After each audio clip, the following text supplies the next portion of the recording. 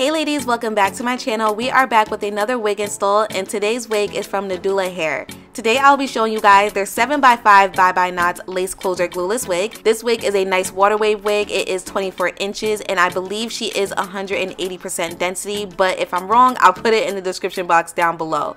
Again, this wig is 100% glueless, very beginner friendly and very quick to install. So as always, I'm giving you guys a quick unboxing to show you everything that came along with the wig unit. Once again, NADULA Hair sends so many goodies along with their wigs. It's insane. So here is the wig here. I'm going to show you guys a nice close-up of this lace. Again, it is a 7x5 lace closure, so if you would like to do alternative styles, you actually can. There's enough lace room to do that. The lace comes pre-cut, pre-plucked. You also have additional security features like the adjustable elastic band, the non-slip silicone around the wig cap, and also the 10-tooth comb. So to get started, I'm going to add some foundation all over that lace. That way the lace can match my skin color a lot better. Then I'm going to go ahead and throw that wig on. While the wig is on, you want to make sure that everything is centered, everything is fitting correctly. If you need to tighten the wig, you can use the adjustable strap and tighten it while it is on your head as well.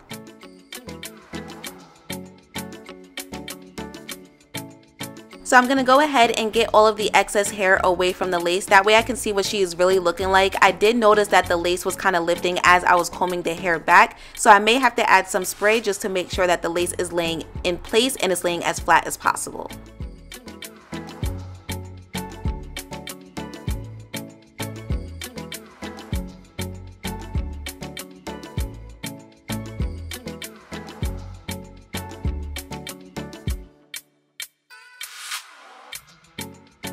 So here is a close-up of the lace, and as you guys can see, she's laying pretty flat. It's not too bad. Now, some things that I noticed in person, which I don't think you can see on camera, is that there are like these tiny pieces that are sticking up, and this is where I decided that I wanted to add a little bit of spray just to help out with that. Now, my lace melting spray, I do not consider it to be glue. It's crazy because I've actually had someone argue with me about that before, that if you had to add product, it's no longer considered glueless. That's your personal opinion. Lace melting spray to me is something that is super light. It's literally just a spray, so I do not consider it like a glue type of aspect. And also keep in mind, it depends on how the wig looks on you. If you throw the wig on and you're like, oh, this is perfect, I don't need to add any additional product, the lace is laying completely flat, then obviously you don't need to add any spray. So that's just one of those preference situations. But after I allowed that spray to dry, I did go ahead and just make some room for a little bit of baby hair that I wanted to add it, just to help cover up the ends of that lace.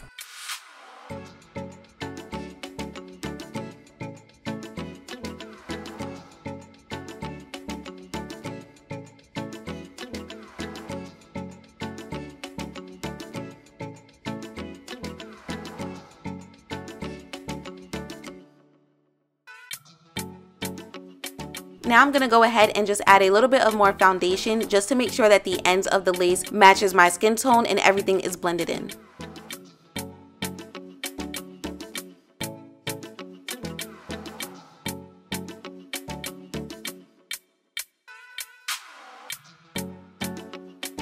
So here is a close-up of the lace. She's looking really good. So now I'm going to go ahead and just cut that hair and just give myself a little bit of baby hair. Y'all know I'm not a baby hair girly at all, so this is going to be completely light and very natural.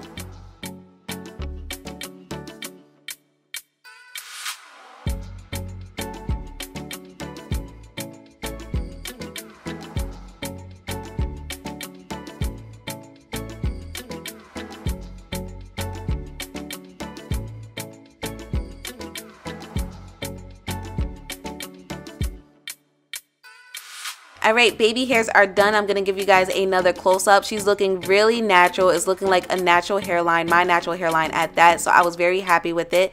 So again, you guys, this is a 7x5 lace closure, so when it comes to styling, it's completely up to you as to what you want to do. I'm kind of over the whole middle part, side part ordeal, so I was like, you know what, I'm going to give myself a little throw over type of thing. And what made me want to do that is just because of how natural that hairline was looking, and also the water wave texture is just really pretty as well, and I just felt like I could pull it off. So I went ahead and made room for that, and then I just ran my hands through the hair just to get rid of any additional shedding, which was very minimal.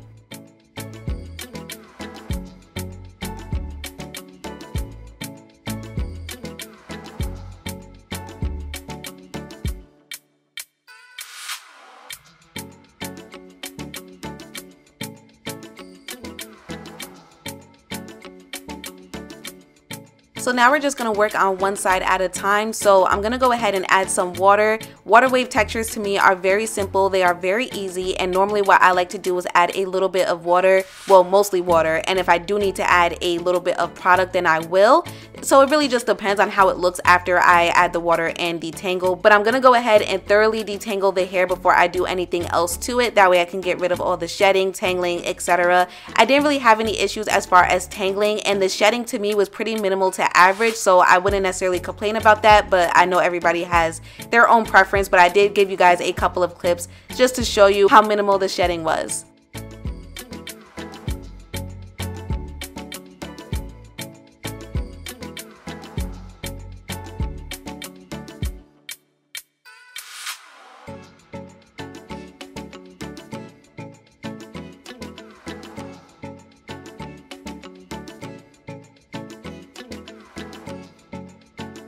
Okay, this side is officially completed. I'm going to give you guys a close-up in a second. Water wave textures are very pretty to me. They are very effortless, which is why I keep the styling portion of them very simple. I did the same thing to the other side, and for some reason this side seemed to have a little bit more shedding than the other side. I'm not exactly too sure why, but after I got all that initial shedding out, I didn't necessarily have any more issues with that. Like, I didn't have crazy amounts of hair on the floor. It was just that very first detangling session where I had all that shedding.